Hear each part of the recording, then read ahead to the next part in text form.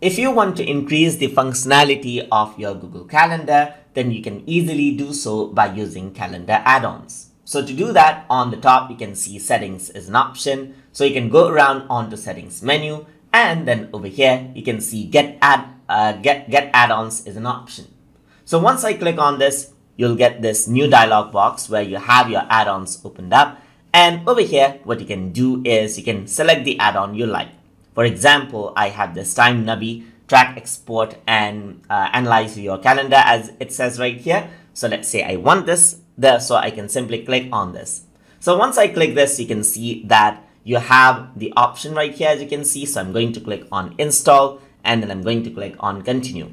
So since this is an external app that integrates with Google Calendar, you have to set permission. And to do that, when the dialog box opens up, you have to click on your account and then accept the agreement right here. So it says these are the permissions that it will actually take right here, like run as calendar add-on and see events as you open up the Google Calendar, edit events and so forth. So you have to allow this up.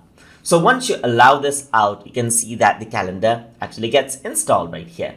So once you do that, it's installed, as you can see right here. So now you will have this add-on installed. So I'm just going to go around and then refresh this out. And over here on the right side, you can see Time Navi is here. So if I were to click around over here, this is Time Navi right here, and this is an extra functionality now. So you can go around and then get started with this and then explore out the settings. So for each of the add-on, there are different settings that you can work with. So depending on add-on, there are different options that you can choose. And that is how you can utilize calendar add-ons inside of Google Calendar. So I hope you guys learned something as always.